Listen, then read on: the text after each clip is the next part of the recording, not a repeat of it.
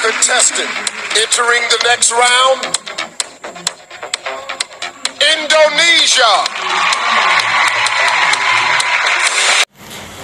I am one of the youngest contestants here. I'm only 20. I was actually one of the youngest Miss Universe Indonesias that has been ever crowned. That's something that probably any 5.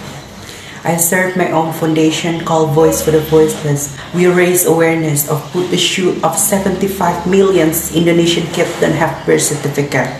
The birth certificate can actually really help child's life to get health care, education, protection, and future employment. It's an issue that doesn't just affect my country, but the whole world. Indonesia. 2 spots left in the final.